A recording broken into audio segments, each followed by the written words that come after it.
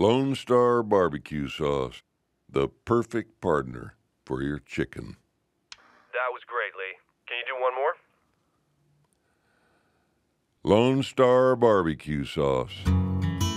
Have you ever heard of the Western Appreciation Guild? They want to give you a Lifetime Achievement Award. Lifetime, huh? Anything else? A job offer, a script? Not at the moment.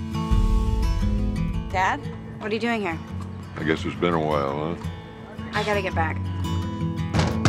You trying to give me a heart attack? That was a cop knock. Are you okay? You seem a little off.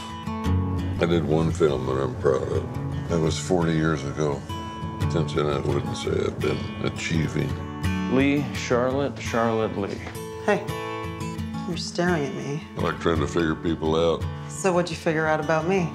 Not a thing. Mr. Hayden, I'm such a huge fan. I just love your mustache. It loves you too. Lost in the dream. One of the most popular actors in the 1970s, Mr. Lee Hayden. I love you too. I'm nothing without all of you. Down in the way. How old are you? How old are you? 71. Why do you want to know how old I am? Because this seems a little odd. If you've got a problem with it, I'll go. It's always hard to tell. What did you get into last night? I got offers, I got scripts. Fax over the pages. Wow. You still fax? Love's the key to the games that we play. I want to get past this. You can't just decide to fix things. Give me a chance to write another chapter. The key to the things that you see. But you don't mind moving.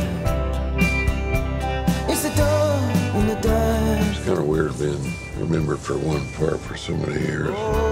But it's about as close to immortality as any person can get.